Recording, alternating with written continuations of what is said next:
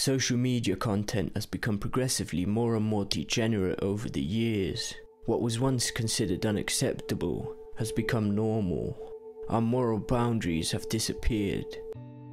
Nihilism has risen, and a belief in God has declined. In this world where what is right and wrong can be debated, we risk the normalization of the darkest behaviors, pulling us into a world where everything gets normalized. Nihilism stands at the root of this phenomenon, where the belief in God erodes, and with it strips life of its meaning and purpose.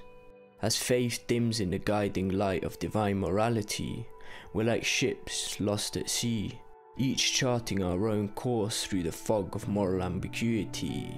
This shift from a universal to a personal moral compass is deeply societal, echoing through our culture, art, and the very fabric of our interactions. Nihilism, like a shadow, has crept through the corridors of history, evolving and shaping itself with the times. Its seeds were sown in ancient Greece, where skeptics like Gorgias questioned the very existence of anything beyond the observable. Fast forward to the 19th century, and nihilism found fertile ground in Russia, where it grew from a philosophical skepticism into a cultural movement, challenging established norms and the divine right of kings. Enter Friedrich Nietzsche, the German philosopher who gave nihilism a megaphone. Nietzsche saw nihilism as the crumbling of Western morality, a sort of philosophical anarchy in the face of a dead God. His ideas would echo through time, influencing existentialists and postmodernists who further untethered society from traditional anchors. Today, nihilism isn't just a philosophical curiosity, it's a cultural phenomenon. It resonates with the youth who face a world of climate crises, political chaos, and societal inequality. Online, it's a meme, a shared joke in the face of absurdity, but also a serious reflection of our times. Nihilism has evolved from ancient skepticisms to a modern worldview, one that questions everything and finds certainty in nothing. As the belief in God declines, so do our values and morals, accelerated by social media algorithms that favour and push outrageousness and degeneracy. This loss of boundaries and a moral code is a slippery slope that can quickly lead to a world of chaos where previous taboos become the everyday norm. Imagine you're on a ship, sailing through the vast ocean of life. For centuries, the towering lighthouse of God has guided our moral compass, providing a beacon of right and wrong. Whenever someone disagrees on what's moral, you could point to a book and prove to them why they're wrong. But now, that lighthouse seems to be shrinking, its light dimming, and simultaneously evaporating our moral code. This isn't just about the decline in religious belief, it's about the disintegration of a framework that once provided clear-cut answers to what's right and wrong. In the good old days, if you found yourself in the stormy seas of moral quandaries, you could look to the lighthouse for guidance. But as faith in this divine beacon fades, we find ourselves adrift in a sea of moral relativism.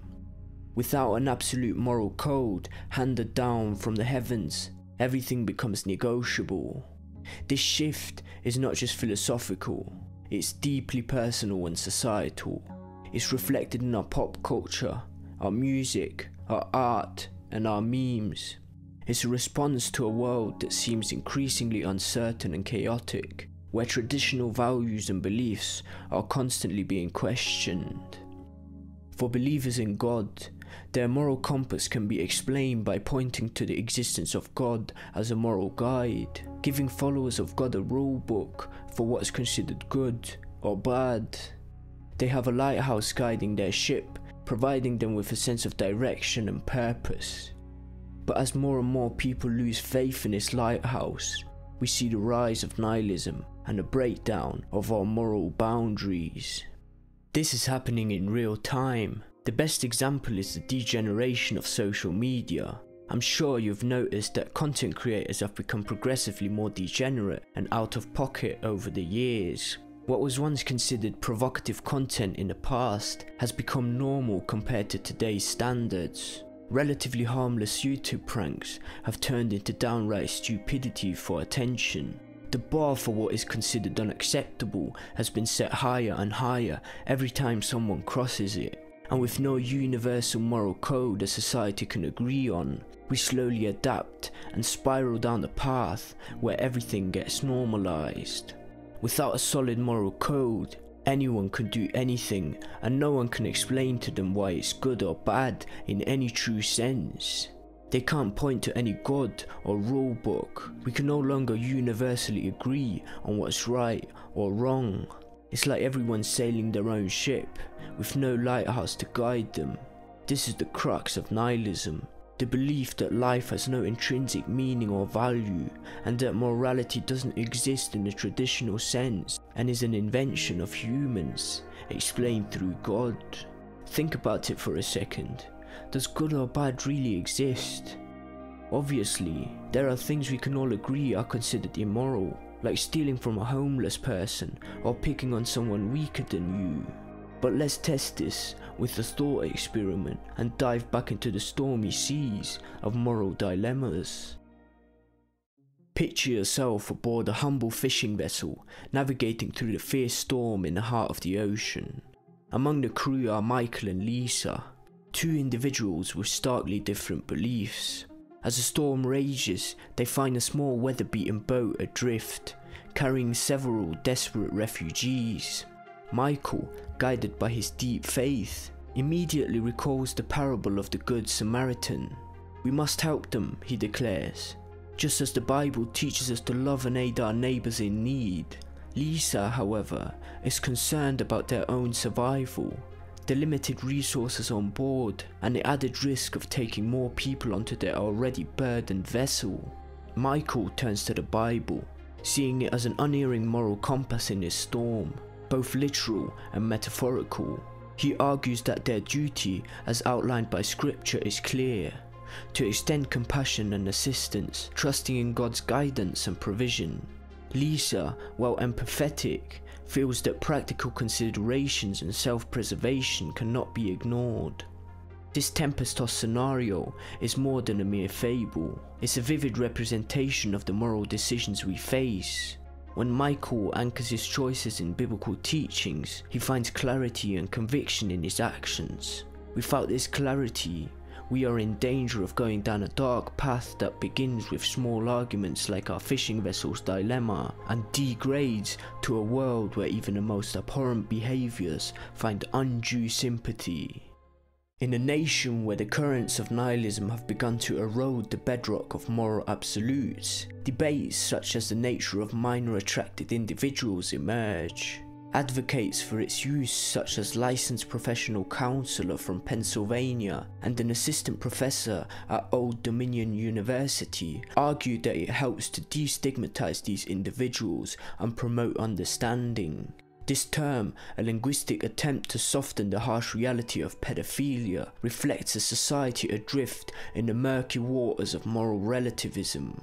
Like sailors lost at sea without a compass, a society without a firm moral anchor, such as the guiding principles found in sacred texts, finds itself caught in a whirlpool of subjective morality. Here, the line between compassion and a tacit acceptance of fundamentally harmful behaviours become dangerously blurred. As our vessel navigates through these treacherous waters, society faces a critical choice. Do we follow the beacon of established moral wisdom, illuminated by teachings like those in the Bible, which unequivocally condemn such predatory actions? Or do we sail into the fog of moral ambiguity, where even the most grievous acts can be rationalized and normalized under the guise of understanding and tolerance? The modern preference for scientific explanations casts doubt on the literal interpretations of religious texts, like the biblical story of creation, disproven by scientific explanations of human origins. This leads to an interesting question: can faith coexist with scientific fact? For many, embracing religion means navigating these apparent contradictions. Perhaps the key is not choosing between faith or science, but in finding a way to let them complement each other, allowing us to draw deep moral insights without dismissing scientific progress. There are those who have proposed solutions to this seeming dichotomy. Oxford mathematician and Christian John Lennox argues that the mathematical intelligibility of nature is evidence for a rational spirit behind this universe. He suggests that the ability to do science is one of his main reasons for believing in God. As we grapple with this erosion of shared moral values, Friedrich Nietzsche's insight beckons us to a different kind of responsibility. Nietzsche challenges us with the idea that he who has a why to live for can bear almost anyhow, suggesting that the creation of personal moral boundaries is not just an option, but a necessity in a world where communal morals waver. The task before us is not merely to lament the decline of collective morals, but to rise to the occasion of building our own moral framework. In today's society, each of us has the opportunity to be a waver of ethical purpose, crafting a narrative of integrity and meaning that stands firm amidst the shift of societal values.